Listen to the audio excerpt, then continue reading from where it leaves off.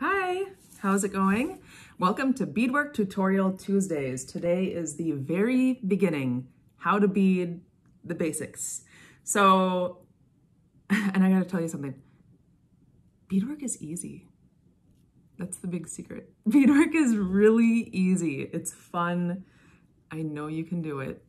Whether you're reconnecting with your roots, whether you're trying to make some money or just trying to pick up a hobby, it's fun, it's easy. I know you can do it. So let's get into it. Today I'm gonna tell you the basic supplies that you're gonna need, and we're gonna go over the basic 2-needle flat stitch. I think it's also called 2-needle applique, or I don't really know the technical name, but it's beading with 2 needles. Old school beading is beading with 1 needle, but I prefer 2. So I'm gonna teach you guys the 2-needle way. All right, supplies needed. Where should I start? Let's start with a needle since we're talking about needles. So you're gonna need 2 needles. I like to use short needles. Some people like to use those long beading needles, and I just found I was stabbing myself way too often, so I switched to shorts. And now remember, the smaller the number, the bigger the needle. The bigger the number, the smaller the needle. So I am using, and when I say smaller, I mean thinner. I mean this teeny tiny needle is gonna be able to string on, can't even see it, some tiny beads. This small one is a size 12 Sharps John James brand needle.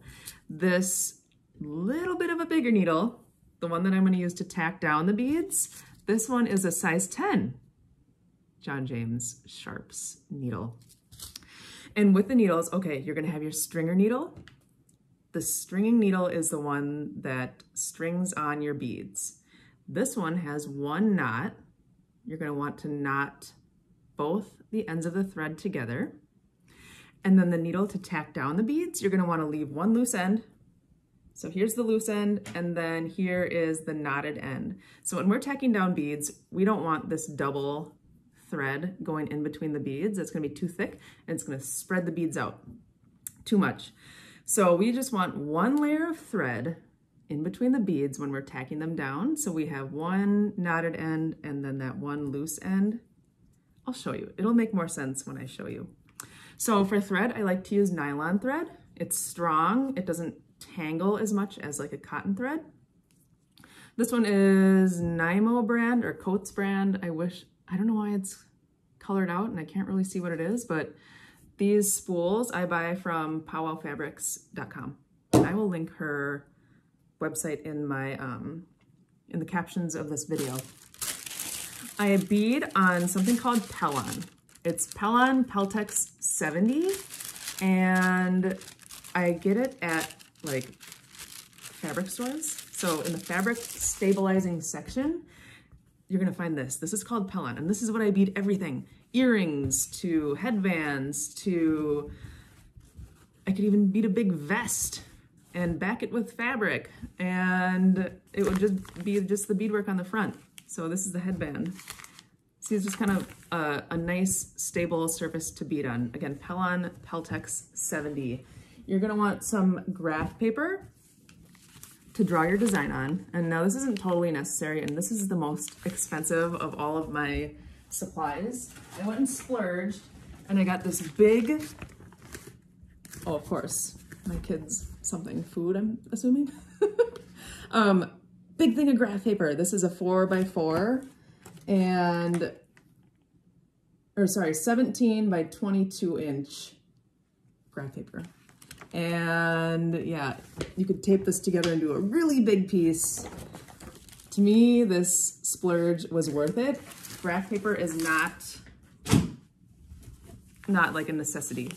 You could do your design on regular paper, and then we just sew that design onto the Pellon. Some people like to iron it on with heat and bond. Heat and bond is like a thin web of glue. So when you iron it on, it just glues either your fabric or your paper onto it. Some people like to use spray adhesive.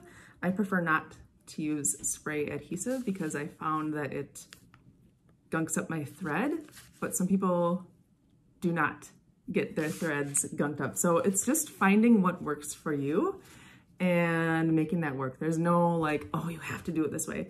It's finding what works for you. So let's get into the tutorial. Wait, did I go over that everything? Oh no, wait. You need beads to bead. So I basically use 2 sizes for these bigger pieces.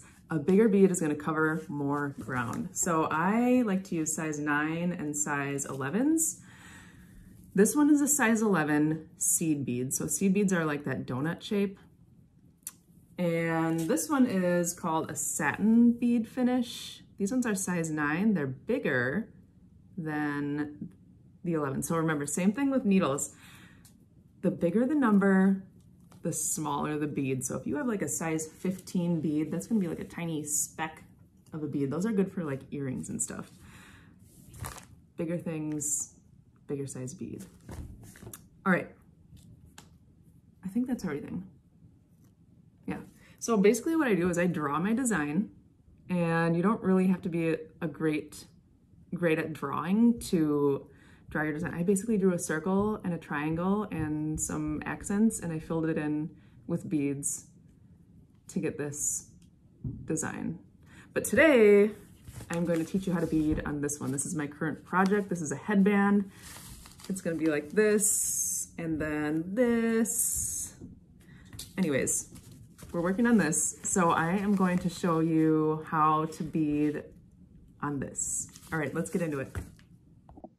Okay, one thing I forgot to mention. I forgot to mention waxing up your thread. This is just like a beeswax. There's all types of thread conditioners out there, and it's just gonna create a smoother beading experience. Your thread's not gonna tangle up as much, and definitely get some wax for your thread. All right, let's do this. So I like to bead the outlines first. So let's bead this little diamond. And first thing we're gonna do is take this stringer needle. That is the one that has the 1 knot on the end. Okay, we're gonna take the stringer needle and string some beads on. You guys, this is so easy. I know you can do this. I keep saying that, but I have to drill it in your head. Beadwork is easy, you can do it. All right, let's string some beads on. So these are size 11 seed beads. I like to just buy colors that I like. I don't really know a lot about finishes and bead types. I just buy what I think is pretty. Okay. And let me let you in on another secret. Always use 1 less bead than you think you're gonna need. Okay, yep, just stabbed myself. Blood, sweat, and tears. Blood, sweat, and tears. Hopefully not very many tears. All right.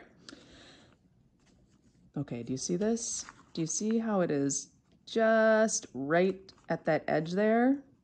And like I said, oh wait, no, it's not. So push your beads down and see where they end up. Do you see how I could probably fit 1 more bead on there to get to the edge? I'm not. I'm gonna leave it 1 less bead than I think I need. Okay, so let's put the thread in right where I need it to be, right there. Pull it tight, push your beads down, and now we just tack them on. And I like to hold the string in the back kind of tight so this isn't all loosey-goosey all over the place. Hold the string tight, and now we're gonna take our tacker needle, if I can find it. Oh, here it is. The tacker needle, remember this is the one with 1 knot on the end and the other end is loose. So remember, we want just 1 single thread tacking down these beads. It's going to spread them out much less than a double thread would. Okay, so find your 2 beads. Let me see if I can get way in this camera. Is that blurry? Darn it. Technical difficulties. Okay, so tack down every 2 beads, that's it. Oop. Pull it tight. And now, I hope that's making sense. So it's just the 1 single thread that's tacking them down. You see that? One single thread is going to be tacking them down rather than the double thread. That's it. That's all that's to it.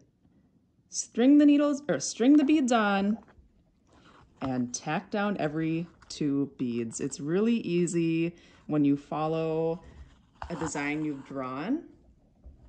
Now this is considered like freehand beading. I'm not doing like a bead pattern. There are some really good bead patterns out there online if you don't want to do like a freehand drawn bead design. You can do whatever you want. Do what makes you happy. I'm going to go to the end of this line and we're going to end this tutorial. I hope today's video was helpful, and I'm going to be doing a tutorial video every Tuesday.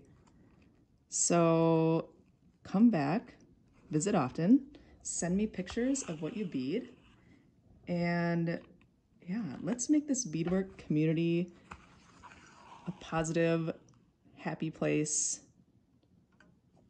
and the more the merrier. That's it. I will do more tutorials on how to finish off threads. You want to know? Let's just do that now. Why not? Oh, maybe not. It looks like I just got a little bit tangled.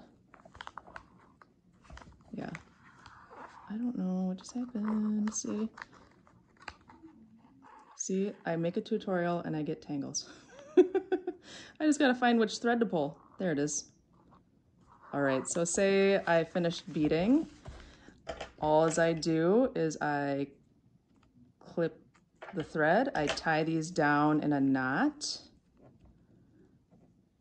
Okay. Tie both of them, remember the double one and the single thread. And then I'm ready to start a new thread. Okay, you guys, that is all for today. Thank you for watching, and I'll be back next week with more tutorials. Talk to you later.